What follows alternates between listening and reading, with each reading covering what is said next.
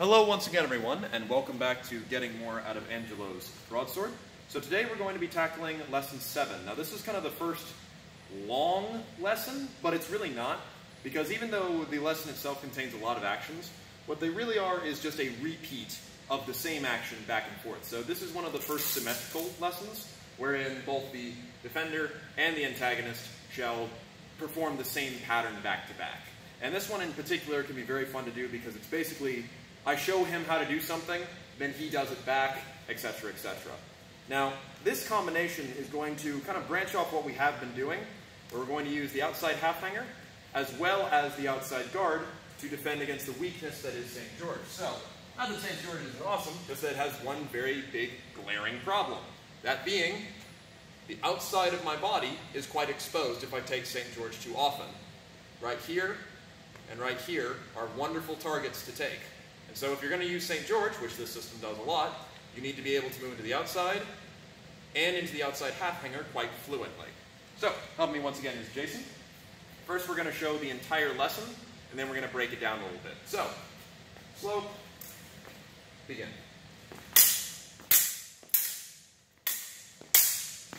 Aha, I gotcha. We'll try again.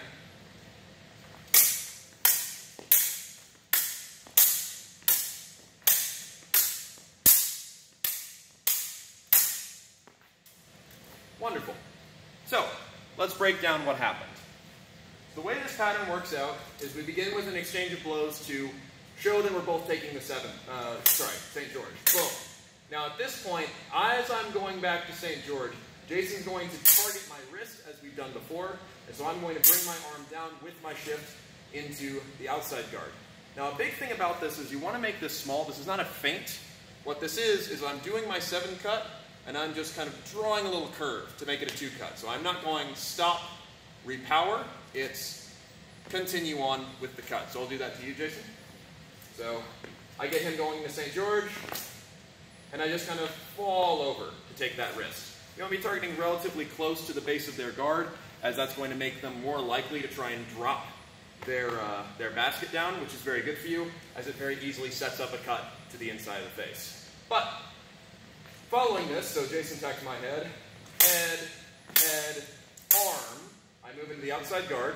From here I'm going to riposte to his head as we had before. Head, now I'm going to show the same, which causes him to do his outside guard as well. So we both now learned how to not fall for that.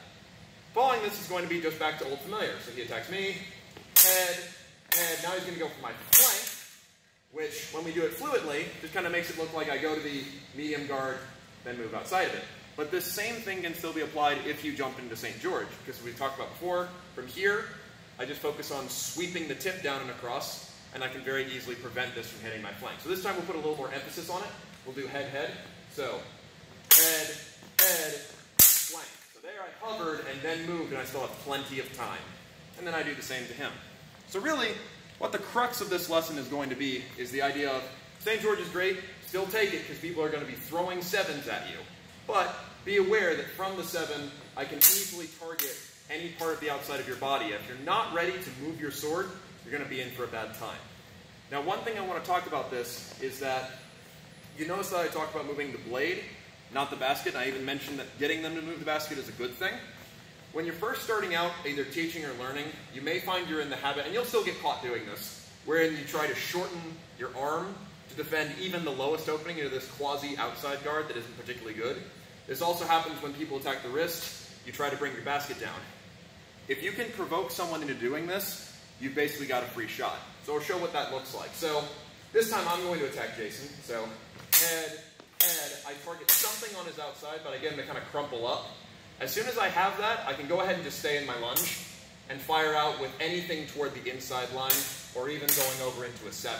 As once someone crumples up like this, be it inside or outside, you're really golden. The thing that can save you if this happens is going to be, so now you will attack my head, so head, uh-oh, I crumpled, this isn't good, what can I do? His next attack is going to be coming in, I'm going to recover back off of my shift with another parry. I was just recently at an event where I fought some Italian saberists who love to fight off of their lunge, and they will force you to do a couple bad parries, and without a doubt being able to shift, something's wrong, recover was very, very beneficial. So I highly recommend that you use this lesson to see if you can't add that in. So if you do a bad parry, get out as opposed to trying to continue. But otherwise, thank you very much, Jason. And that was going to be lesson 7. Not a terribly complex lesson, but a lot of really good, valuable information in there. Next week, we'll be tackling lesson 8, which once again is going to be somewhat simplistic. And then we only have 2 more lessons to go, and then we're done. So, thank you very much for watching, and we'll go over some other techniques another time.